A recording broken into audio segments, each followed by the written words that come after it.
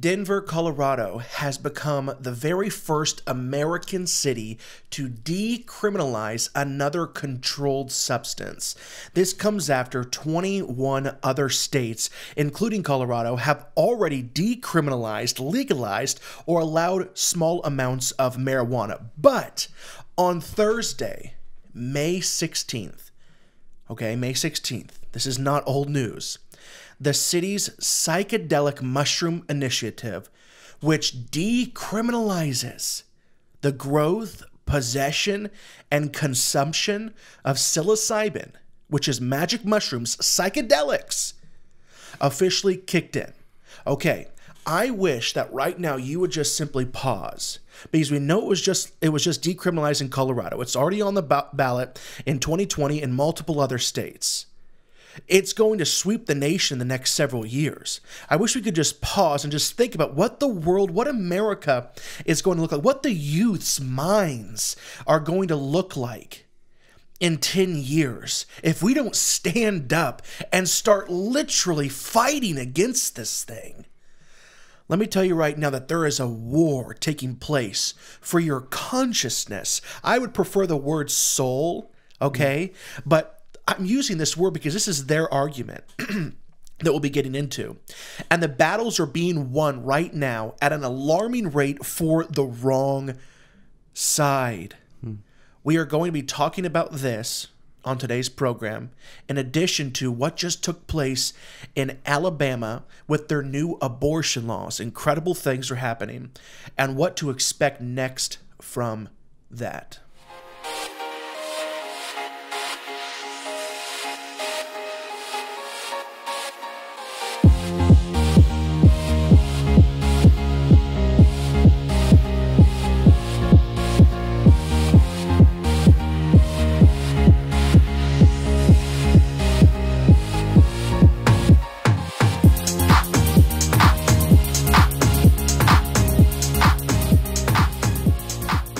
The psychedelic experience is as central to understanding your humanness as having sex, or having a child, or having responsibilities, or having hopes and dreams, and yet it is illegal.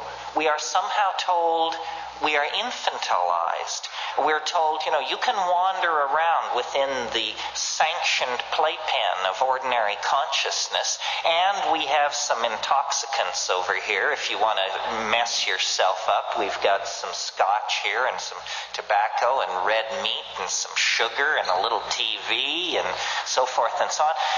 But these boundary-dissolving hallucinogens that give you a sense of unity with your fellow man and nature are somehow forbidden. This is an outrage. It's a sign of cultural immaturity, and the fact that we tolerate it is a sign that we are living in a society as oppressed as any society in the past. That was crazy Terence McKenna arguing for psychedelics from clearly a fallen man point of view. He was essentially arguing for pharmakia, the Greek word in the Bible used for magic and sorcery. Drugs to communicate with spirits and to perform acts of witchcraft. But honestly, didn't it sound good? It sounded great. Didn't it sound sensible? It sound logical? Someone that wasn't familiar with the Word of God was like, well, I can get on board with that. You see, watch out that no man deceives you, because I want to make it very clear to you that the boundaries that Terence McKenna talks about dissolving are actually legal and natural boundaries established by God. That's right. And we're going to be dealing with that in just a few minutes. But I just want to take a quick minute and just give you an update. I want to encourage you to stand with this ministry. We just got through our first little telethon, which we're going to do 2 times a year. We needed to raise $2,500 in monthly recurring support. We are right now just over 25% of our goal. We've raised over $600 in monthly recurring support. Thank you for those that are standing with us. And several millennials are standing with us, including a man by the name of Ethan, Connie, Chris. New millennials are standing with this program, and it just energizes me. I love it. I love it. But we still need your support in a major way. We still need 75 people giving a donation of $25 or more a month, or even 19 people giving a donation of $100 a month. This is a real act of faith. Andrew has quit his job. Yep, I'm here full time now. He's put well, almost. I mean, essentially, you've quit your job. Yeah, he has basically. 2 more weeks. Yeah. He put in his 2 weeks. And so this is a real act of faith, because we need that monthly recurring support just to make sure that we can keep going. But let me tell you that the vision at this ministry is great. So get involved. Go to ZachDrewShow.com, click that bright orange donate button, or write us at IGBY P.O. Box 797, Decatur, Illinois 62525. It is on your screen. That's over. Donate. Let's get back into it. This show, I've got to just kind of preface this, because if you've been tuning in just the last few weeks, you're like, man, so I guess the Zach Drew Show, it's kind of like a drug show. Like what's going on with drugs? Okay, listen, I got to tell you right now that this is what we've been talking about the last few weeks. But this is a current events. We're going to be talking about abortion today. It's a technology. New age, the new age spirituality, drugs, psychedelics, they're all connected into this end times deception. And we have been hitting this hard. One reason is because hardly anybody is talking about it. Yeah, that's true. And besides that, so nobody's talking about it, and it's a huge issue, and it's a very extensive issue. So for something that is never covered, and for how deep it is, I mean, we really can't cover all of it in 30 minutes. Exactly. And every week I really do. I sit down, and it's not just for like one time, it's actually several times towards the beginning of the week. And I ask the Lord, please, I need your help. It's like, I feel like every week whenever we do a good show, it's like, well, what's going to happen next week? And every week I'm like, Lord, I need your help. I need your help to figure out, like, what do you want to say? And we kind of plan out a couple weeks at a time, really. And I feel like the Lord gives me direction. And not every time am I going to get it right, okay? Because I'm human. Mm-hmm. But I really don't feel released from this subject yet. I feel that in this current season, this is what I'm supposed to talk about. Because like I said, there is a war taking place for your consciousness. Technology, new age spirituality, psychedelics, are all connected, and they're all major pieces of the end times, setting people up for the ultimate deception. You see, I feel like the Lord has, and you have gifts, okay? Like the Lord has called you, some to be preachers, some to be pastors, some to be apostles, some to be prophets, okay? Now, a modern day prophet, in the Old Testament, you kind of refer to them as a watchman. And it was a prophet in the Old Testament wasn't just about feel-good words. It was about being able to see what was truly taking place in the spirit realm of what was coming upon Israel, and what the people needed to do to repent, or to prepare, and then to repent from their sin and to turn back from the Lord. I really do feel a watchman mandate on my life to warn the people of things to come and to get right with the Lord. To get right with Jesus. You see, in Matthew 24, the very first thing that Jesus warned his disciples of, the disciples came to him and said, tell us, Lord, what will be the signs of the end of time? And he goes on this massive long list of Matthew 24. But the very first thing that he said, the first thing was this. Jesus answered them and said, take heed that no one deceives you. And to me, what that means is that we're going to see deception in the end times in a way that we have never seen before. I mean, think about it in Matthew 24 when it says this, in Matthew 24:24.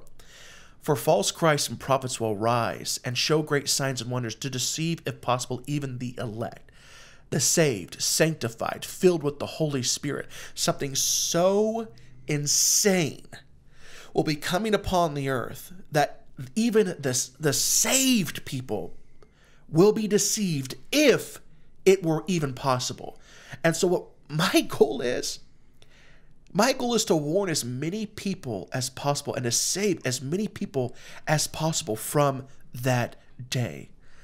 Let's get into it. Yeah. Andrew, tell us what happened this week in Colorado. So in Colorado, there was a bill called Initiative 301 that was passed. It went through, which decriminalized the use and possession of magic mushrooms. So it's the first ever, as we said, it's the first ever U.S. popular vote on legalizing or decriminalizing psilocybin. Supporters of the initiative cite the medical benefits of psilocybin, such as, fighting depression and anxiety as justification for decriminalizing it. They always argue it through rose-colored glasses. So Denver's not the first to propose such measures. California tried it recently. They couldn't get enough signatures to get it through, but we will be seeing in California and Oregon both similar measures on their ballots in 2020. And by the way, I think this is an important point. This isn't a partisan issue. It's not like it's a Republican-Democrat thing. I got to preface this because you're probably thinking, well, no, this is a left issue. This is, just an anti-God issue. But listen to what he's saying. That's what you would think. But recently, Jeff Shipley, who is a Republican representative with a libertarian bent. I mean, if we just go by that line alone, this guy sounds like he's on our side. Recently proposed 2 bills to legalize the medical use of psilocybin and remove it from the state's list of controlled substances. So he wants to completely remove it from the list. And this guy is a guy who basically, he basically is what I would identify as. I'd say I would be a Republican. I would vote mostly Republican, but I want the state out of my affairs as much as possible. I sort of have a libertarian bent. Exactly. You see, the argument is this, and I need to just really let this soak in your mind because this is the argument that you're going to hear. I've already heard it several times, and it's going to be the go-to argument in the next couple of years to come. Sovereignty over consciousness. Okay? Sovereignty. Who can and can't tell me what I can and can't do in my own mind? You see, that's why this isn't necessarily, because I've heard very conservative people talk about this with giving 2 thumbs up. This isn't a bipartisan, or this isn't a partisan issue. This is on both sides of the aisle. This is a bipartisan issue, because think about it. Sovereignty over consciousness. No one can tell me what I can and can't do in my own mind. This is a very libertarian, very small government. The government can't tell me what I can and can't do with my mind. So this is really going to be on both sides of the aisle. But it was never just about, like we said in the beginning of the program, 21 states, and there's actually many more states that are going to get involved in this very soon. 21 states have already decriminalized or legalized or will allow small amounts of marijuana, but it has never been about weed. It has never been about marijuana. I can prove that to you. I have an article here that I'm pulling up on my computer, and it's from the Daily Signal. And it says this: Denver's magic mushroom vote moves drug legalization beyond marijuana. So I want to read just 2 lines from this article. This is line number 1 I want to read.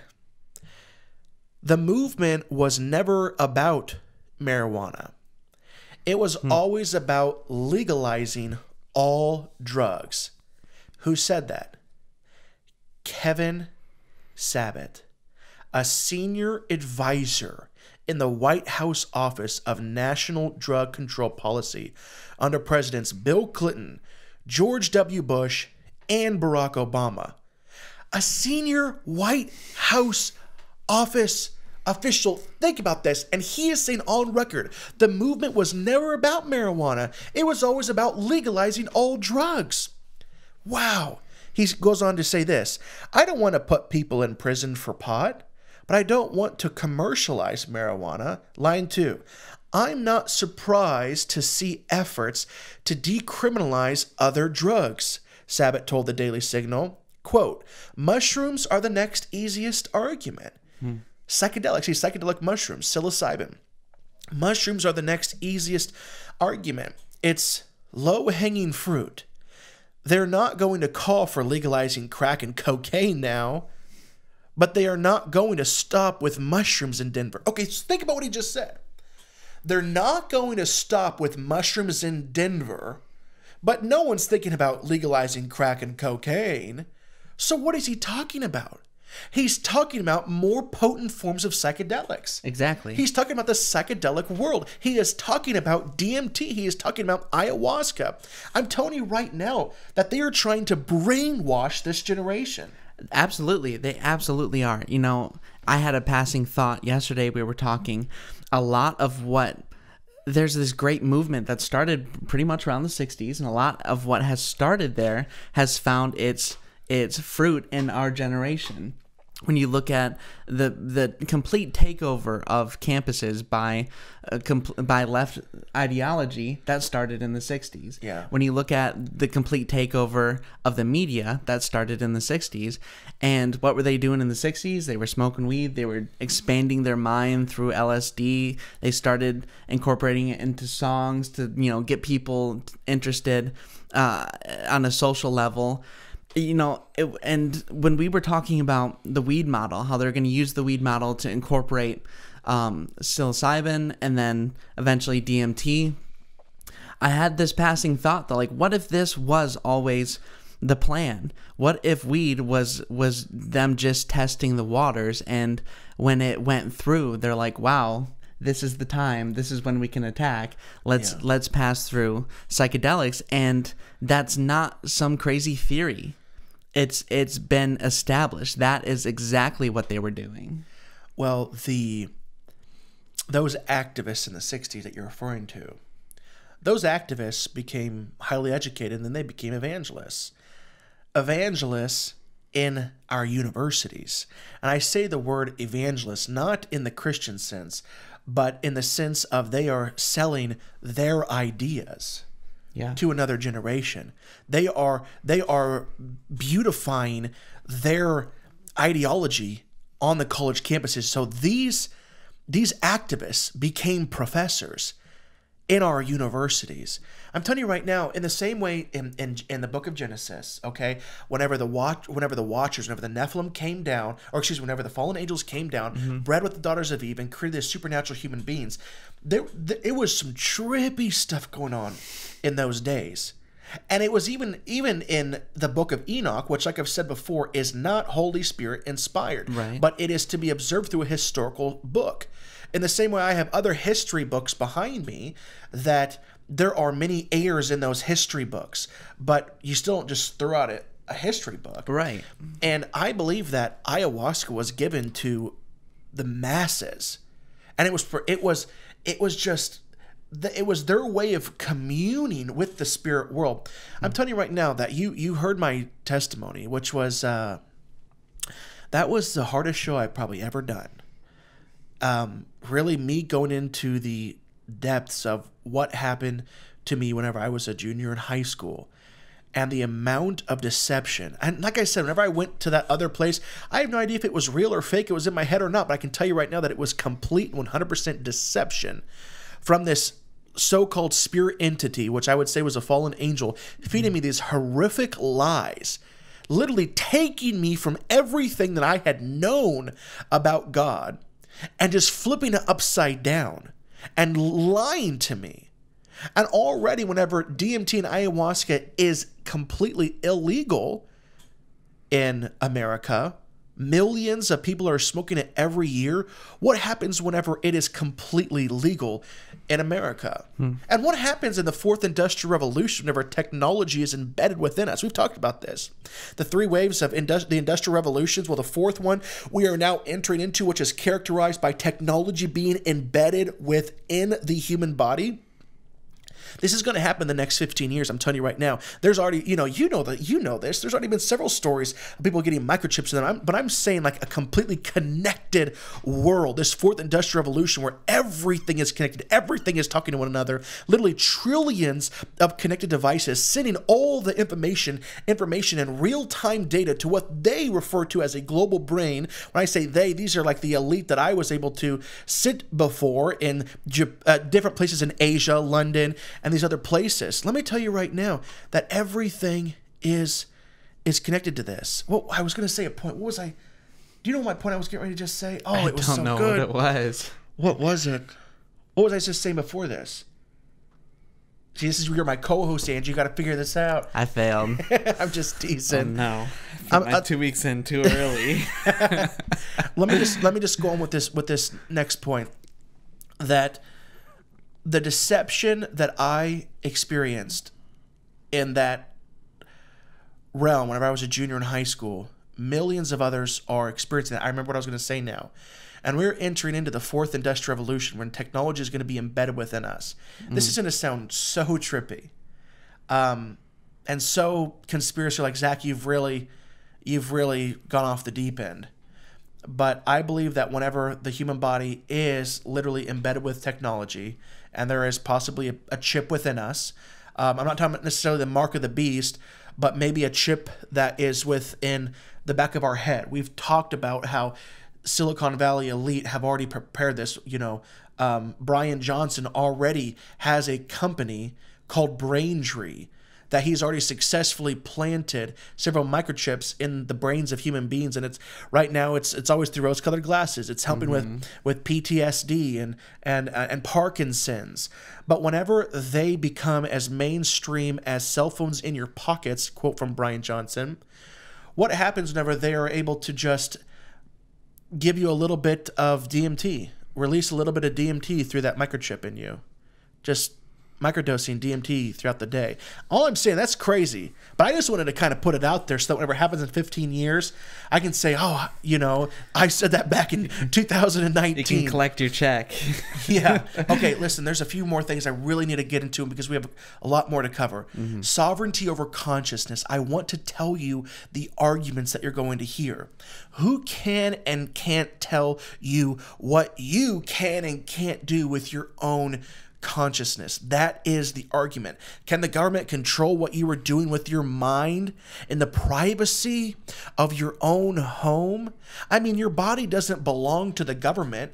Your body, your mind, are your private property. How can a governmental entity tell you what you can and can't do in the privacy of your own home, not affecting anybody else, what you're doing with your own consciousness? If you want to go explore your consciousness, how can the government tell me what I can and can't do? These are the arguments that you're going to hear.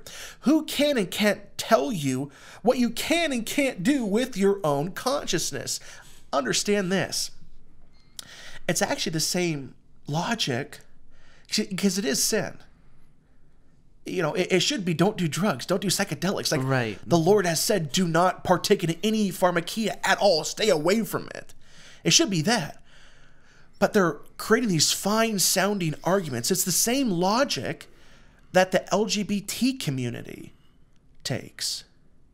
In the same way, it's like, who can tell me who I can and can't love? You see, it's the similar type of argument.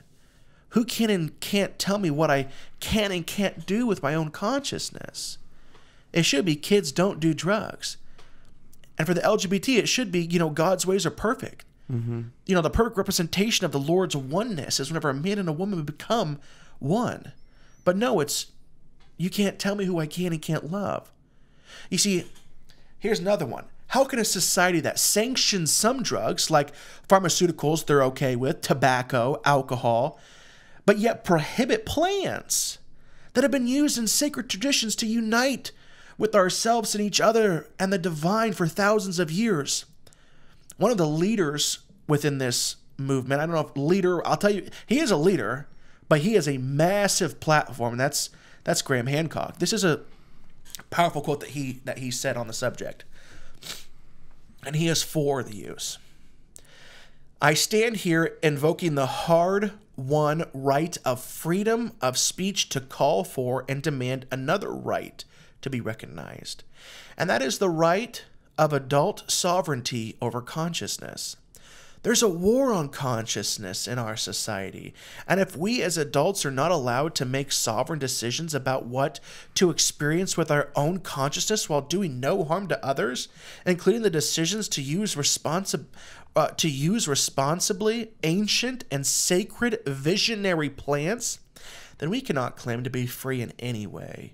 It's useless for our society to go around the world imposing our form of democracy on others while we nourish this rot at the heart of society. We do not allow individual freedom over consciousness. This is what we're dealing with.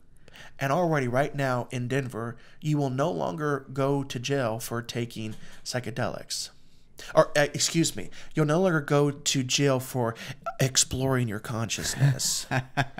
Okay, you see what I'm saying? This is what is taking place right now. Any final thoughts on this subject? I did just have a final thought. It's if even the elect could be deceived, and I want to be very, very, very careful here, because listen, I love Ben Shapiro. I listen to him all the time. There's a lot of guys that I really listen to. But if even the elect can be deceived, the truth is that this deception won't be a partisan issue. And if we make idols for ourselves out of people, then we could fall into this same deception. And one big point that we're saying is that what he just said is a very libertarian standpoint. And Christ has to come before our politics. Christ has to come before my politics. That's right. And that's really all I had to say about it. We have just a couple minutes left, and I just really want to hit this. Just very briefly, and I'm going to talk about my points. Mm-hmm. Really briefly, just tell us, and we have about a minute and a half left, what just took place in Alabama. So in Alabama, awesome stuff. Alabama, the most extensive abortion ban has been passed into law. So it's officially in November. It will officially be law, which says that abortion at any gestational period from the point of conception is now banned, or will be in November, and that the only exception is for the life of the mother. If her life is endangered by complications through pregnancy, it does not include rape, it does not include incest. And the reason for that is because it is trying to establish personhood for the unborn person. And stuff like that would conflict that main message. So the goal of this is to contest Roe v. Wade. They want this to go to the Supreme Court. They want them to rule on it, and they want a good ruling. That's right. So that's what we need to be praying for. We need to be praying for right now. Pray that this will not be shot down in the lower courts, that it will make it all the way to the Supreme Court, and we can finally get rid of the ridiculous, idiotic ruling of Roe v. Wade, and that we would save babies. I mean, truly, this is the Lord could heal this land from this. Yeah. 3,000 babies are murdered every day. A silent 9/11 is taking place every single day. This is our chance. Just even hit up your social media, blast what's going on with your God opinions, your opinions that, well, actually, we don't have opinions, with what the Word of God says about abortion, about the life of a child. Also, this could be really good for even getting another 4 years with a very conservative president, President Donald Trump. The election is in 18 months. If the Supreme Court overturns Roe v. Wade because of Kavanaugh, who Trump put in there, essentially, this will be I think it'll be a landslide in the next election. He would literally get all of the conservative votes, all the Catholic votes, all the Christian votes. A couple of different things from Michael Tech from the New York Times. I like what he said. President Trump has been speaking very directly on this, and he says this: by speaking so directly of his opposition to abortion, Mr. Trump is putting himself squarely on one side of perhaps the nation's most divisive social issue. And amen, praise God for it. I wouldn't say it's one of the most divisive. I would say it is the most divisive. We are so out of time. I just want to say this really quickly. And it's like, wow, you're going to end on this, Zach?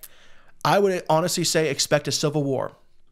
Expect a civil war. I want to quote someone for you, Dr. Michael Brown.